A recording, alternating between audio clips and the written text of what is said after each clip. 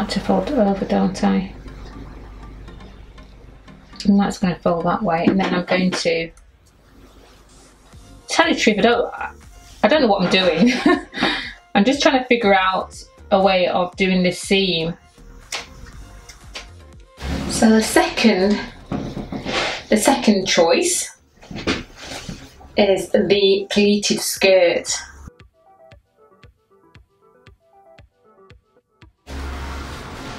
And as you know, or may not know, some of you all know, that I love pleats. I love pleats, I love pleated skirts. Oh. But anyhow, this will make amazing sleeves on this blue top. It's quite long. I did say in my last video, when I got this haul, that I was looking for a jumper or a cardigan, preferably navy blue, but I'd opt for white if I couldn't get navy blue. So I went back to the charity shop and I couldn't find anything at all apart from this, and it's in excellent condition. It's long, it's got slits at the sides, and I said, yeah, I think this will do, because I had in my mind that I needed the sleeves. Now this doesn't have sleeves, so there's going to be nothing that I can cut from this, or I want to cut from this, to add to the skirt as a skirt becomes sleeves, because I'm thinking about cuffs and I would have been able to get that from sleeves. So so it's a little bit more of a challenge, but I think it will be quite a simple project, says me.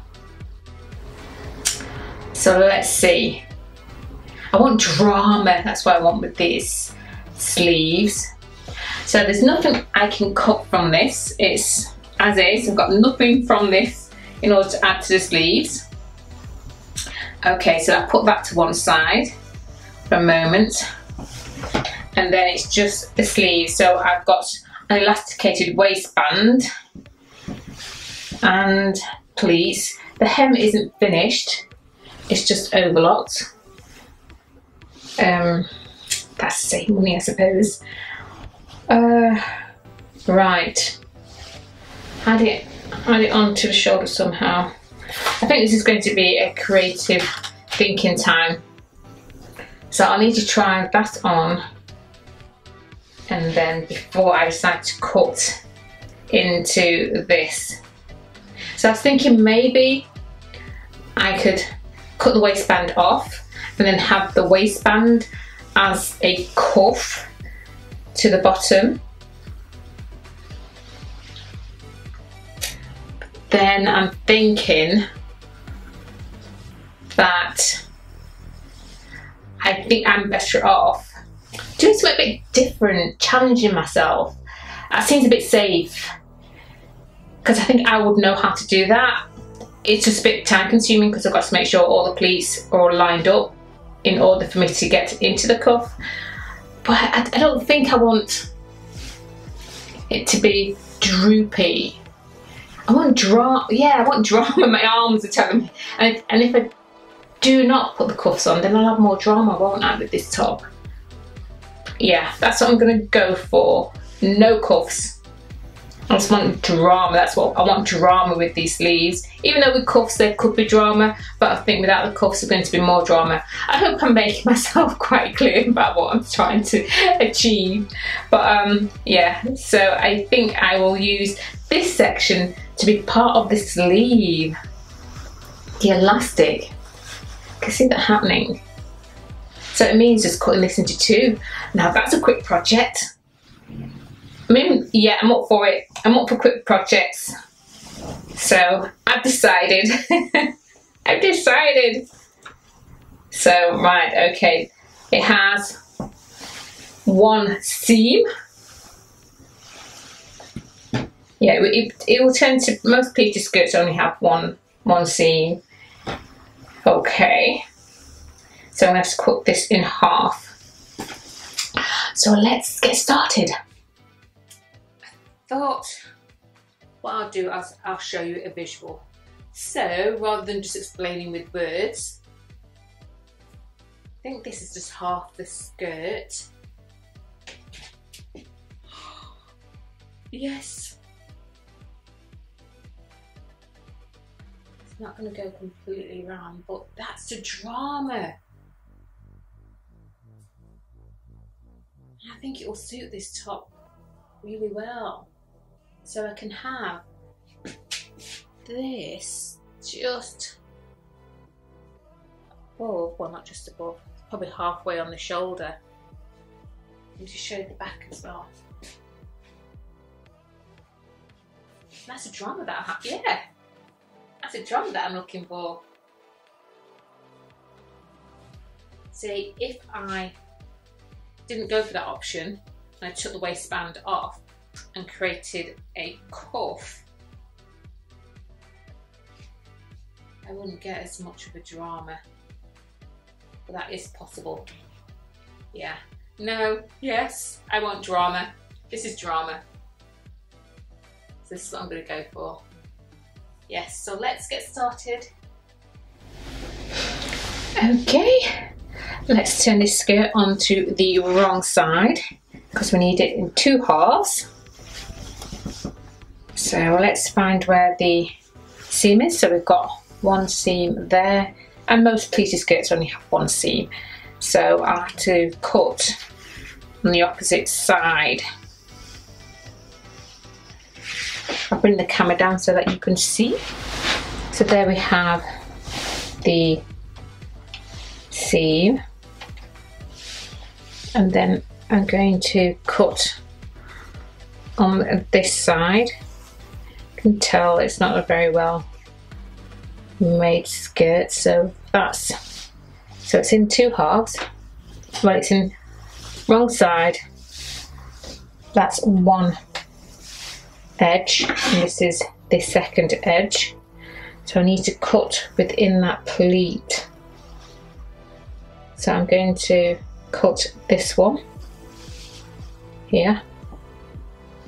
I'm going to start at the hemline and just go straight up, just following the crease that's in the fabric, in the skirt, the pleat.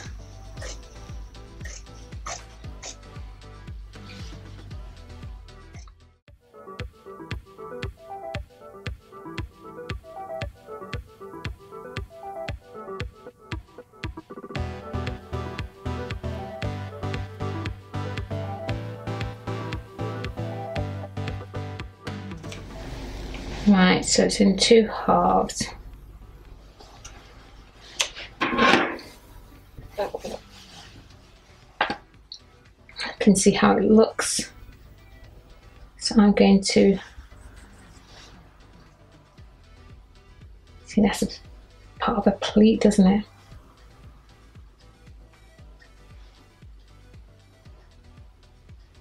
See, this is a tricky part now, as I'm going to cut through the waistband. So I'm going to cut here, yeah.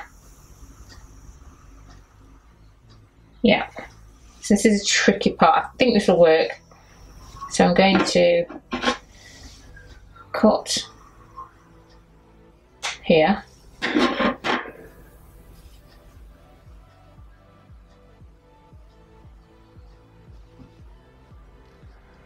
want to fold it over, don't I?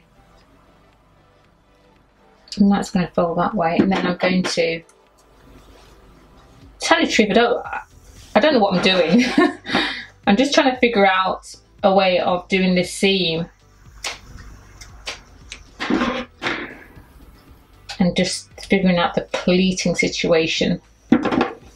Let's see if it works. Okay, I think I've got that, and then I'll just put a straight, just check that. Yeah, just cut straight up. Yes. So that means I'll have enough to make a French seam, and then I can, this will be sewn onto the shoulder. Yeah, I think that'll work. Okay, and then I repeat it on the other side. I'll just cut away this. Hello fashion sewers, I hope you are well. If you're new to my channel, I'm Colleen G. Lee. My channel's all about inspiring, motivating and sharing ideas to upcycle fashion. So if you are into that sort of thing, it definitely is worthwhile subscribing to my channel. Not only that, I'm also on the Patreon platform where I have a few different levels. It's a membership. Do check that out. I'll leave a link below. Let's get back to the video.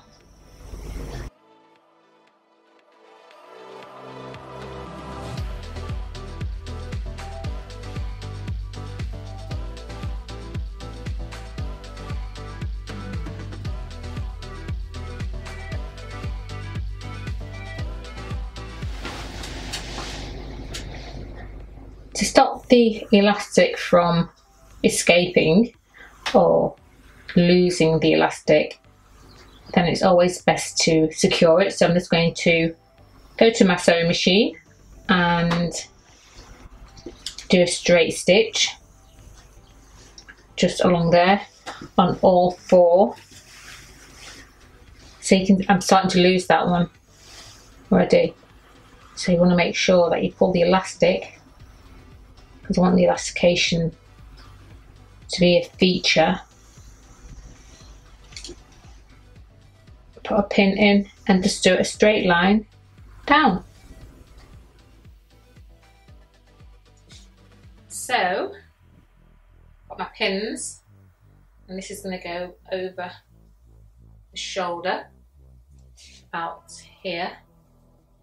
I'll be looking in the mirror, so do excuse me while I get this right. Yeah, about there. Oh, that is drama, isn't it? You can have it at an angle slightly.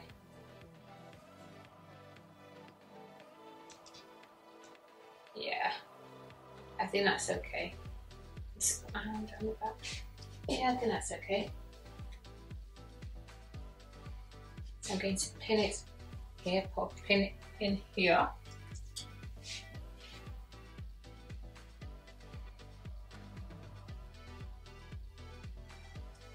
If you don't like to pin yourself, you can always use a marker to position it. But that's good, that's nice over the shoulder as well.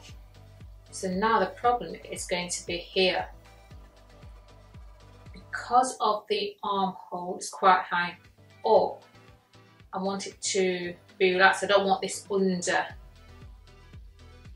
the armhole. So it'll probably come somewhere about here.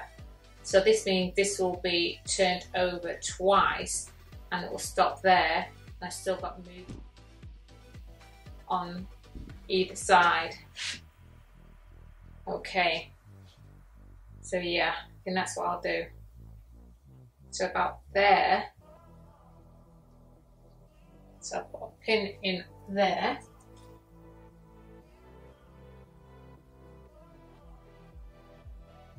And then the rest of the seam will be a French seam. Yeah, that's going to be looking cute. I like that. I think it's going to look good. Let me just get the other one. Let me put that over. Oh, drama! It's drama.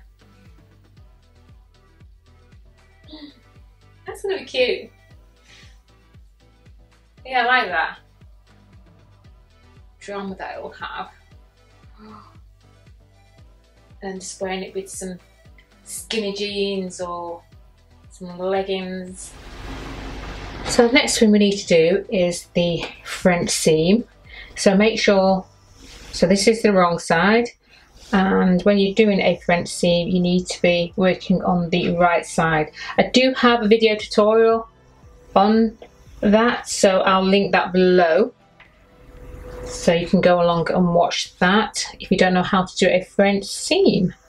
So what I'm going to do, I'm going to go one thumb width away from the pin, just in case it's, as we are doing this unusual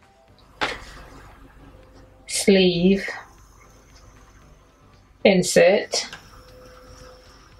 and then just pin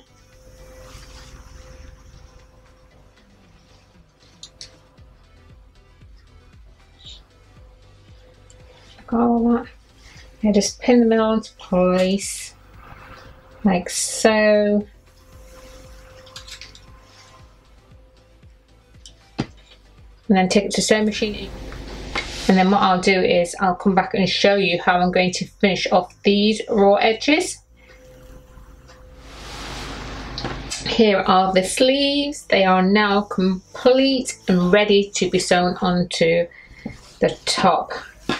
So let me just show you the French seam and a double fold stitch.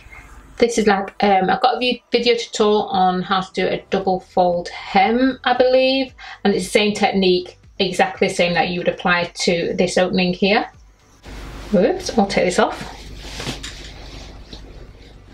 And then obviously we've got these raw ugly edges which will be hidden with the secret of hand sewing, and the same on the other. So now it's a case of getting my top, put these to one side for a moment, get my top, and I put a little marker here, a tailor's tag. I just did it on myself while I had it on. Okay, so now I need to do the same on the other side.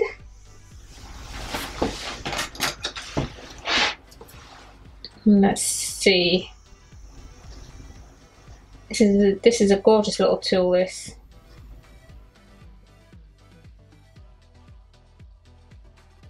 sewing gauge tool. I love. If you don't have one, I'll put a link below where you can get yours.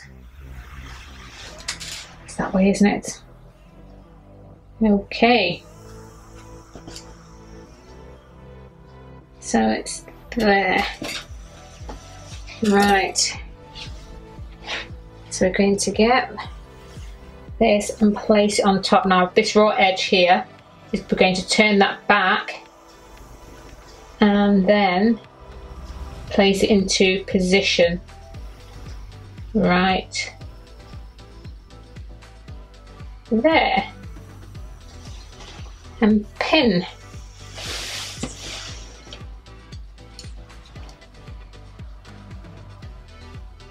Okay, I'm going to let it do that, turn that raw edge under again, just like I did on the right side, and pin that into place.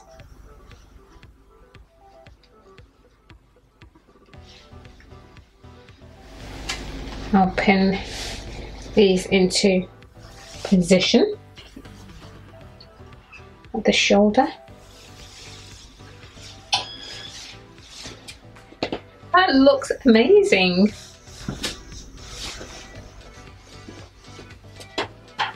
Yeah, it looks gorgeous.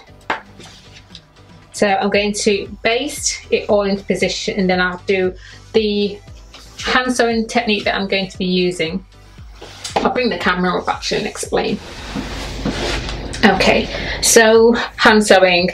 The technique that I'm going to be using is going to be a back stitch, and the back stitch is going to allow me to go work on the wrong side of the knit, which I'll show you, so that I can keep all of this under control, and it doesn't flatten it as well. Is this possible to be sewn by sewing machine? Because I know a lot of people do not like hand sewing, and the answer is yes, it is. It is possible. It'll be a tight squeeze getting this onto the arm of it depends on how big your arm, your neckline is as well, but it is. But try the hand sewing. It's if you want a professional look to your garments, hand sewing is a way to go. Yeah, that's going to look amazing. Okay, so I'll base this in position. I'll do the same on the other side and base that into position, and then I'll come back and show you the hand sewing technique, basting the back stitching technique that I'm going to be using, and then this will be done. It's going to look good. It really is. I just think it's drama. It's going to have drama. Oh, the drama. Oh, it's gorgeous.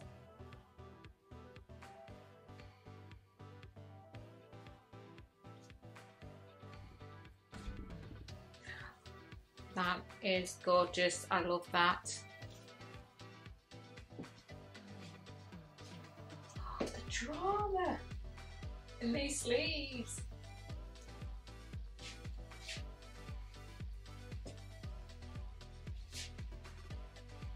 Yeah, I wouldn't particularly say this is my aesthetic, but I love it. I do. I know I say this with everything I make. I know. But, you know, clothing is not about how it looks aesthetically, it's also how it feels. Even if it's not something that is your true aesthetic, you know, and you're refashioning clothing and this is what we need to do, it feels great. You want to have fun. This is what fashion's about also, is having fun. And this feels like fun. Oh, doing this with a pair of jeans. Wearing this with a pair of jeans is going to look amazing. I can fly away. Yeah, I'll stop. So yeah, I basted into position. I'm happy with that. It's fine. All I need now to do is just hand sew it, and then, yeah, it will be done then. I'm not going to this section here, the underarm, I am not going to sew that onto this. This is fine, it covers it. I get air under my armpits, that's fine. It doesn't need to happen, just let it do what it needs to do. And it looks amazing. Can you imagine this with a belt? Oh, give myself an hourglass shape. Yes, it's gorgeous, I like it. So yeah, so I'm going to show the back stitching I'm going to do on this, and yeah, it will be done. And then you get an opportunity to see this in my outfits of the week that I do on a Friday, which I'm not sure whether it's going to be next week or the week after, because I need the right bottoms to wear with it. Yeah, maybe skinny jeans, I don't know, I just need to, yeah. For me, it has to have a bit more to it. This may be alright for you, but I feel as though there needs to be something else with it. But no, it's gorgeous. It is so gorgeous. Just love these sleeves. Yeah, it's nice. I've noticed that one sleeve is larger than the other, quite significantly. Can you see? And I think that is because I found, like I said, this is not the best. Let me see if I can find it. There is a pleat, there's about 4 pleats sitting on top of each other. So even though I folded it in half from the waistband, the pleating itself, there was a lot more in the pleating that allowed this sleeve to be bigger than that sleeve, and quite significantly. Like I said, there's about 3 pleats sitting on top of one, so it's quite a bit. But no, it's still fine. It's still nice. Asymmetrical. You know, it's my thing. Yeah, it's still fine. Yeah, that's gorgeous. I may, this raw edge here, I may turn that twice. I may do a double edge to that. I don't dislike it, but yeah, I think I will. I think I will end up turning that. Let me see. I'll wear it like this first. That's what I do sometimes, and see how I feel, and then yeah, I've also noticed that one side is of here is longer as well, of the sleeve. Can you see? Compared to the other side. But that's fine. I can say it's an asymmetrical top, slightly. Anyway, let me get back to doing my hand sewing, and once I've done that, I'll come back and then I will be done. My hand sewing is now complete and it looks gorgeous. Let me just give you a little twirl. This is the reason why it's so important for us to upcycle fashion, because these are the creations that you can create.